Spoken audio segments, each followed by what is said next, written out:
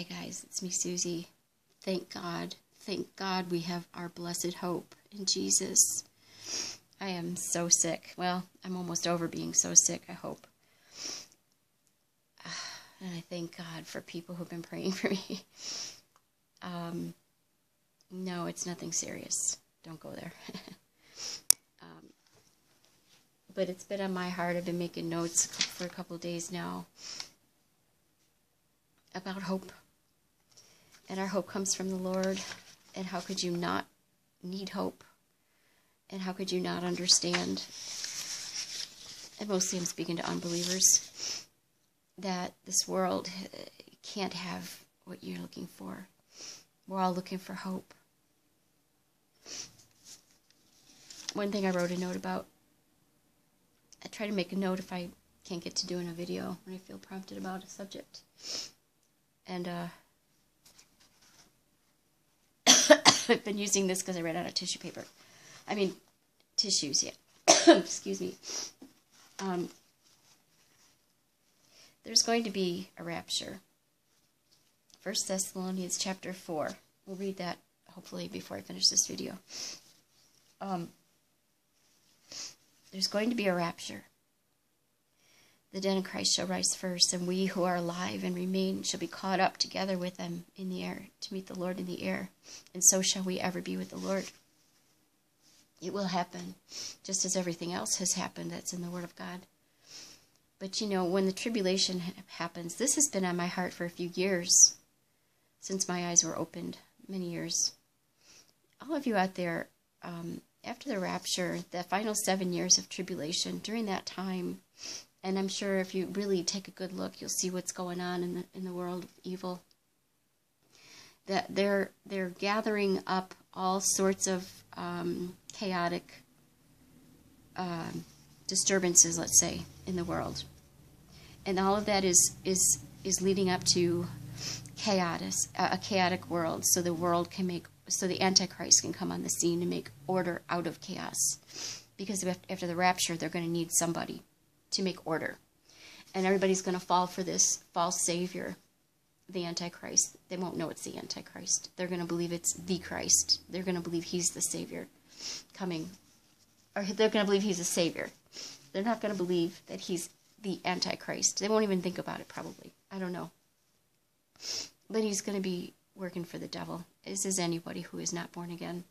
That's why we need to be born again into Christ, not so we can be rid of the world and rid of being under the sin nature. You know, sin has dominion over us until we are called upon the Lord, till we call upon the Lord to be saved. So until then, we are controlled by the god of this world, Satan. But think about this. In the 7 years of tribulation, this is probably the third or fourth time I've tried to get to that point in this video already. Excuse me. People are going to be escorted out of their homes, sent into FEMA camps. This coronavirus thing that's going around is the start of making the order out of chaos. It's the start of all the chaos. People are being...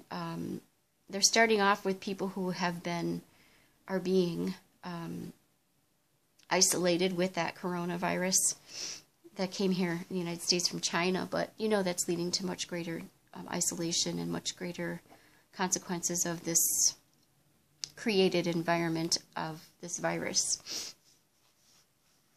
And I can leave a video down below to show you that this virus was created on purpose and planted in these places where it's at work.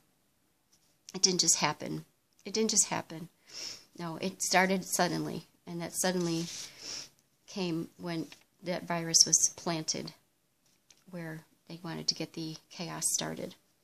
So let's not go there on this video, but so after the rapture, things are going to happen that are going to cause you such great disturbance, and you're, like I said, I'm sure you don't expect to have a nice, cozy, comfy home, I hope.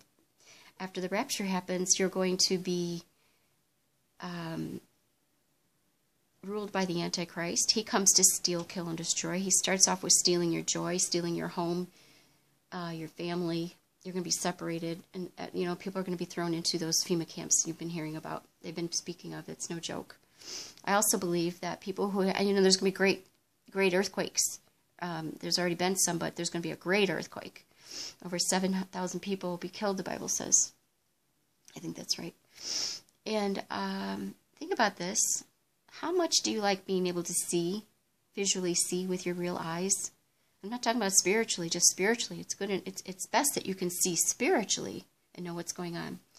But those of you who wear contacts or eyeglasses, I feel the Lord has been pounding this on my heart for so long now. I better say it.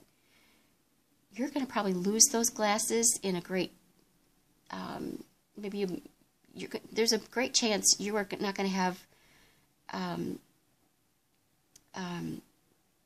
access to your glasses, or maybe even your contacts, or the contacts will have to be removed from your eyes from debris or something. But then you're not going to be able to see at all, and no one's going to help you find your glasses or contacts. There's not going to be eye doctor shops down the street to help you anymore. No. This world's going to be turned upside down and turned into a war zone. So my suggestion is to all of you out there who don't literally have eyes to see physically, and you're relying on this world to provide glasses for you, I ask you, please, stop relying on the things of this world, including eyeglasses and contact lenses and anything else that's of this world. Gas masks, if you have an oxygen tank, that just came to me. Anything that's keeping you going in this life that you need of this world. You're grounded in this world. Okay, if you change the way you're thinking and see that there is something greater going on in this world, and you can't really change the way you're thinking, but Jesus can. That's what I'm getting at. If you get born again, saved by the precious blood of Jesus, none of these earthly matters will affect you after the rapture, because you'll be taken up. You won't be left behind in all these troubles that are coming. And that's one great problem I know is going to be happening. People who are blind as a bat without their glasses or their contacts, it's going to be bad enough that you don't, have what you need and you're misplaced and you're not going to see. You won't be able to see, period. Open your eyes spiritually, please. And look to Jesus. He is truly our blessed hope. The glorious appearing of that great God and Savior, Jesus Christ, will be coming soon. Titus 2:13 is that scripture about our blessed hope. Jesus Christ is your only hope. He will give you a hope and a future with Him for all of eternity. He came to bring you life, and life more abundantly. He wants you to surrender to Him so He can do all that for you. You don't want to be stuck here in this world. This world has absolutely nothing to bring you hope. Zero. There's no hope in or of this world. Zero. But the hope that you need and you will find and you will be blessed with is what Jesus has waiting for you. And no eye has seen, no ear has heard what God has in store for those who love Him. For God so loved the world that He gave His only begotten Son, Jesus, that whosoever shall believeth in Him shall not perish. Perish means to be sent to hell with those who are in love with this world. But you'll have eternal life. You'll have everlasting life if you believe in Jesus. What are you waiting for? Are you waiting for to see if there's proof of what we've been telling you? You don't want to live through that proof. You want to be living in eternity in heaven with Jesus instead. The evil of this world, from the music to the sports. Don't watch that stupid Super Bowl. Well, you probably already watched it by now. It's 5 o'clock Central Time here on February 3rd, I think, Sunday. And I couldn't even go to church today. I missed it because I'm sick. But I've been feeling this in my heart that I need to share something with you. Those two things are in my heart. If you're wearing eyeglasses, that's another reason why you want to call on Jesus. It's something that you need and depend on in the world. See, you cannot put your faith and your hope and trust in the world. It will always let you down. But Jesus will pick you up. He'll lift you up higher than the highest mountain. He'll take you home with him to heaven for all of eternity at the rapture if you surrender your life to him now. Because the rapture is upon us. It's very near.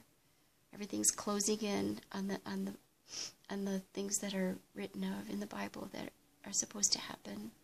All the signs are here to show us that Jesus is due to show up any moment.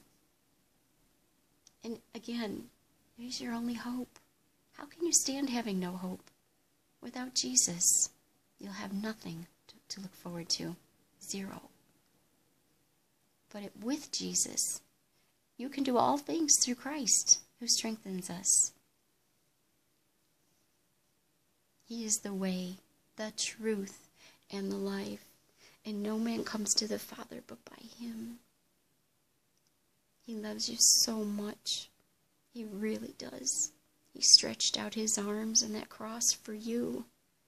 He shed his blood on that cross and died for you. He died so you can live, and me. For whosoever will call upon his name to be saved. Please surrender to Jesus. Time is so extremely short. Don't believe the lies that you hear of people saying that it's not short, that there's still time. Don't believe those lies. You may take your last breath in those lies. In the meantime, while you take that last breath, where are you headed? Do you know for sure you're going to make it to heaven? If the answer is no, well, you can know for sure that you will go to heaven. You have a promise from the Lord. For whosoever shall call upon the name of the Lord shall be saved. That's saved from hell. So if you call upon the Lord Jesus Christ, you will be saved. You will not be sent to hell. Don't wait. Please, don't wait another breath. Stop what you're doing right now and tell the Lord Jesus you need him and you're looking forward to your blessed hope in him, and ask him to forgive you of your sins so you too can be saved. Call upon his name. I'm going to stop the video right now so you can go do that immediately. In the name of Jesus, I pray that happens. God bless you all. In Jesus' name.